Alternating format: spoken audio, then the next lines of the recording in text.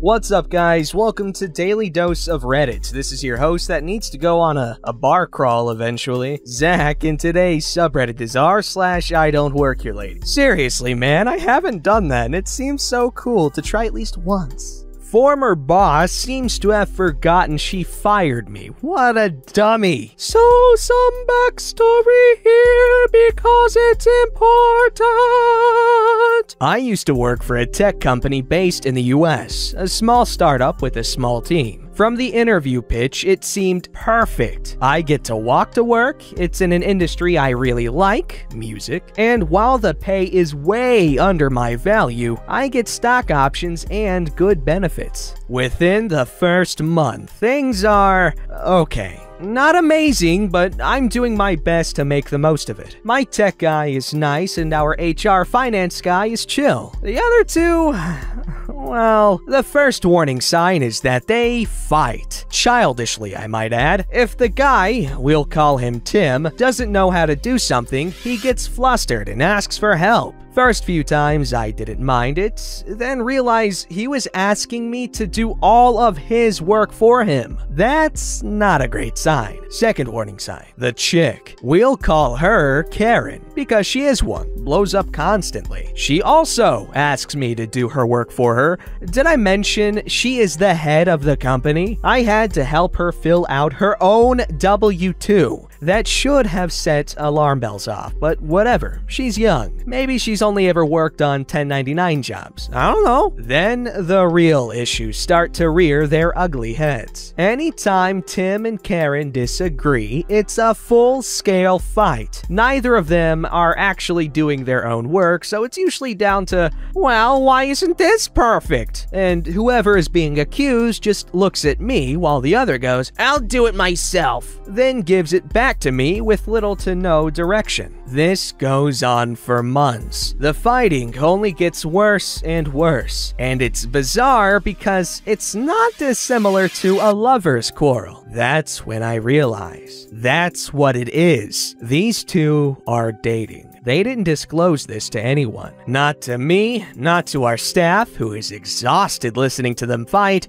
and most shockingly, not to our investors, which is a huge no-no. Eventually, after months, I request to only work with HR guy and tech guy. To their protests, HR guy allows it, seeing that I'm pretty much going to quit otherwise. It starts out okay, but Karen keeps trying to overload our process with more of the work she's supposed to be doing, still trying to get me to do it. Eventually, they hire, well, he's treated like a glorified intern, to do their crap for them. I hand over our master list of logins to him, delete the logins off my devices since I am not responsible for the channels associated anymore, and get on with my work. Keep this in mind for later. For a brief stint, things are okay. Or at least I think they are, because I don't have to deal with Karen and Tim anymore. But oh man, was I wrong. Out of nowhere, Karen and Tim leave town, inform all of us that we need to move to this new city, and that I'll have to ship their crap to the new place since I'm the only one still in my city. HR guy was on vacation and tech guy is remote. I'm furious. I less than politely say, hell no. Sure enough, I don't have to convince them. Brovid hits. Everyone had to work remote wherever they are now because flights aren't an option. I also refused to move their crap. I finally had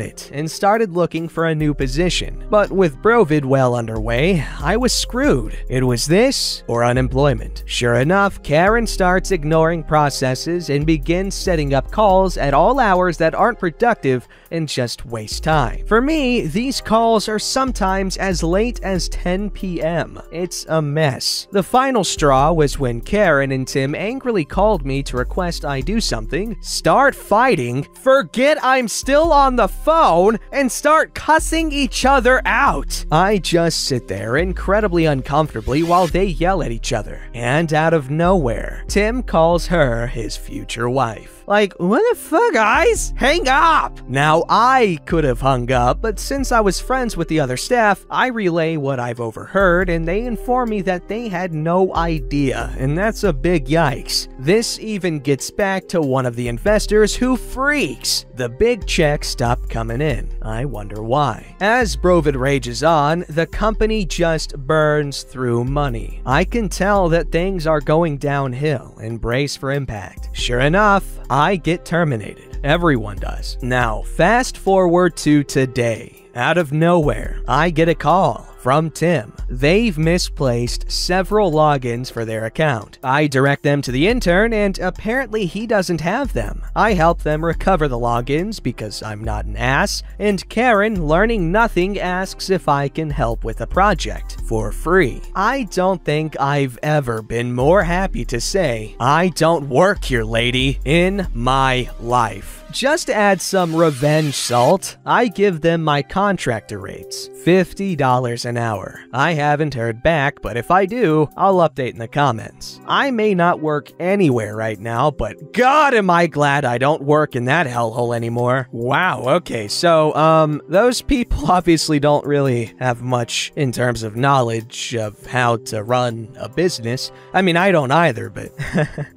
I mean, if you're about to start running one, you should probably, read up, maybe? Alright, this story's called Entitled Parent Believes I Work Here and Gets Angry at My Inappropriate Pins on My Lanyard. This was the first I've encountered an entitled parent, just because I'm a furry. But I don't know how this post should be. It's an entitled parents plus I Don't Work Here Lady combined. Here's the cast. Entitled Raging Karen. Entitled Dad. Me. Employee. Elderly Lady. My hero. Scene. So I, a 26-year-old guy, got out of work not long ago and decided to get a few things on my list at Walmart. I stopped at Walmart and browsed the aisles. Halfway through my list, I heard someone behind me saying if I can't help them. I turned around and there beholds entitled mother, a late 20s Karen, with her entitled husband, or it's entitled dad, but it's her husband, I'm assuming, looks somewhere around his mid-40s. Sorry, I don't work here. Without hesitation, the entitled mother scoffed and said,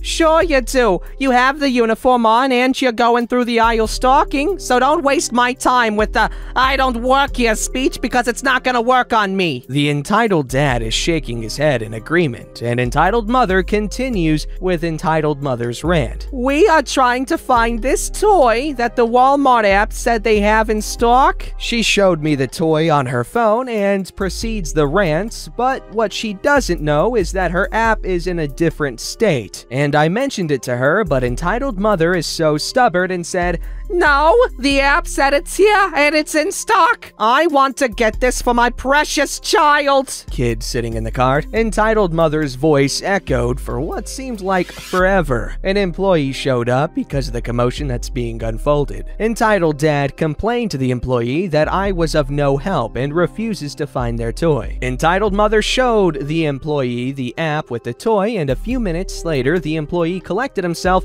and figured out what is happening. The employee first told them that I don't work there, and second, that the toy isn't in stock in this store. Entitled mother was fuming and said something along the lines of, "The app said it is in stock, so don't mess with me. And secondly, this guy does work here. See?" As soon as she said that, she reached for my lanyard, pulling it as it felt that I was being choked. "He has your employee tag." The employee said, "Ma'am, that is not our employee tag. He works for a different company." She turned to look at the tag. She was getting more red by the second when she realized that I don't work there. Entitled mother and erectile dysfunction retreat in defeat, and the employee sighed a sigh of relief and apologized to me. I thanked him and went to finish my list. I wish I can say that was the end of it, but nope, it got worse. As I waited at the checkout, the line was pretty long. Out of nowhere, I felt a huge pull on my lanyard and made me choke and gag for air. Seconds later, I regained my breath and faced whoever pulled my lanyard so hard. Without surprise, I noticed it is entitled mother and entitled dad. Before I can utter a word, entitled mother said,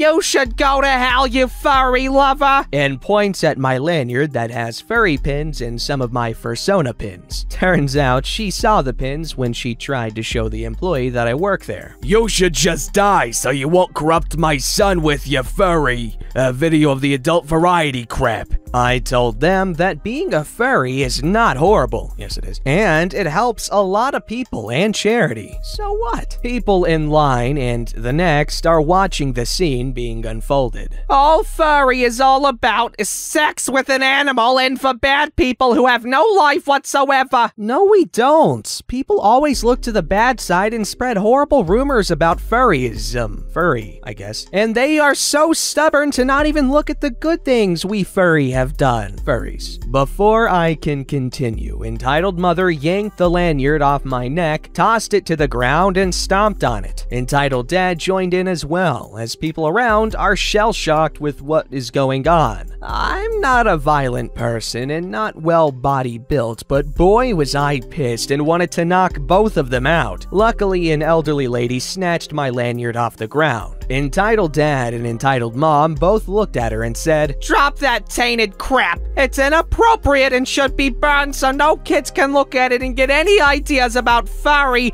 All they need to know is what the internet says about them." Elderly lady handed my broken pins and lanyard and stood between both me and them. Entitled dad isn't having it and started yelling, and entitled mother started talking to other people about how bad the furry fandom is and that we should stay away from them. Gladly, the security came and I finally got through the checkout just before I can even leave. One last surprise stuck me hard in the back of the head. I almost fell and took a second for my eyes to focus. Then I noticed there's a oh my god.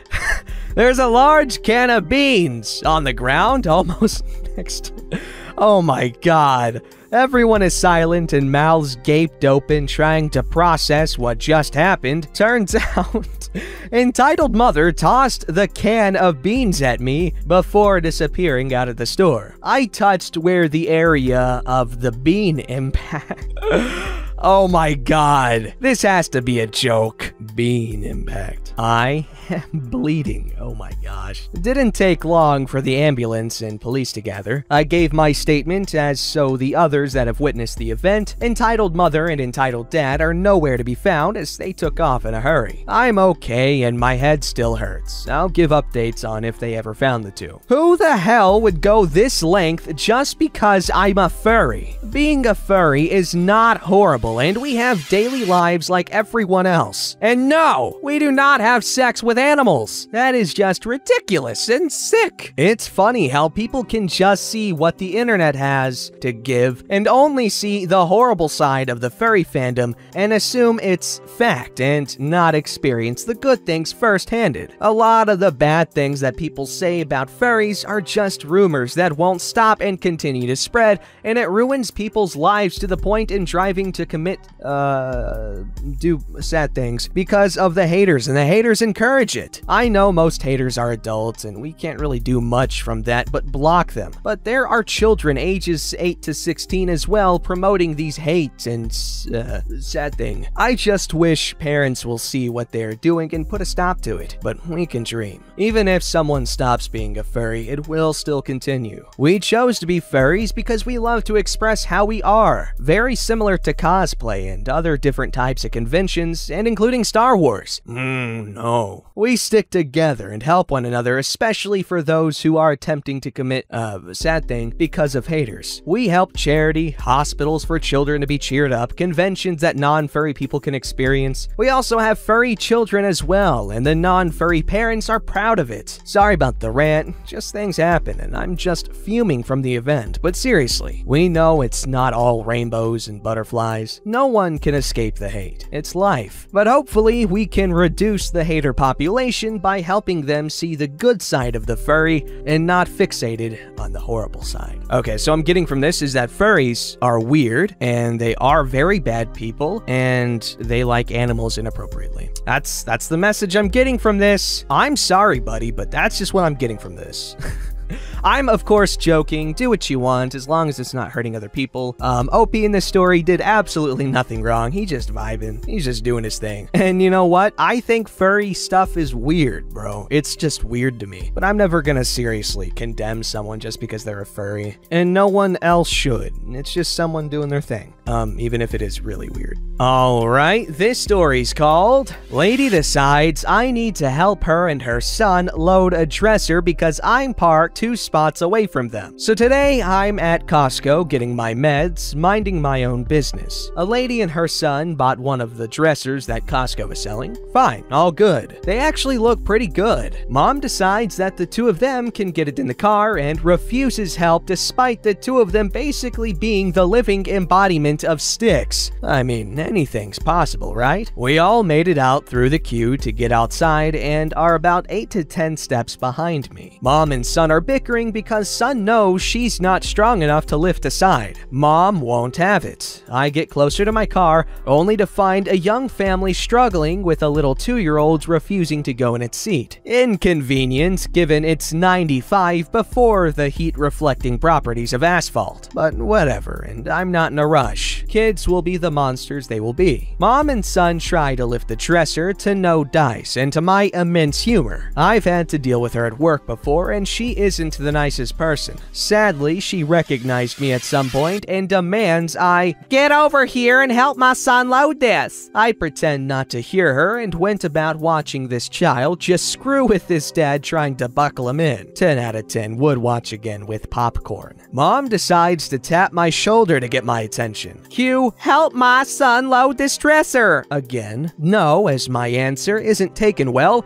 and she had a freakout moment. Even so far as to threaten to return the tree she bought from us because I was being rude. Good luck with that, lady. You and your son can't lift a 150-pound dresser. Good luck lifting that 800-pound autumn blaze maple that's now had plenty of time to root in. I finally look at my son and see his obvious shame that his mom is acting a lot like the 2-year-old not wanting to go into the car seat. Agree to help the kid so long as mom doesn't touch it because she will tip the box too much. Gotta keep in mind, I'm 6'2" with a 6'6" wingspan. I know, freaking monkey arms. And a bit of a brute from shifting many 300 to 700 pound trees by hand. We lift the dresser into the truck bed without too much issue, despite the fact I took about all the weight. Mom then decided I need to follow them home to offload the dresser. Hell no, lady. Hell no. It was a big enough of an I don't work here lady moment to even load the thing, let alone ending back up at your house to offload it. The dad finally managed to get the baby buckled up, and I hopped in my car and drove off. Ended up that she called my job to complain that I was rude and not helpful. Sales staff know that I'm off on Mondays, my only day off after all, and ask what about. Lady, I guess, decided to admit she was trying to bully me into helping her,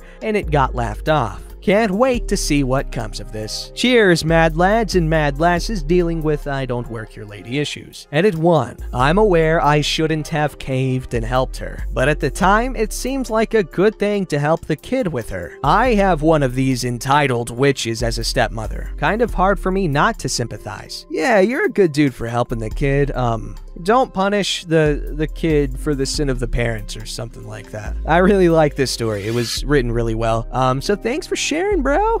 Don't forget to like, subscribe, and hit that bell to never miss an episode.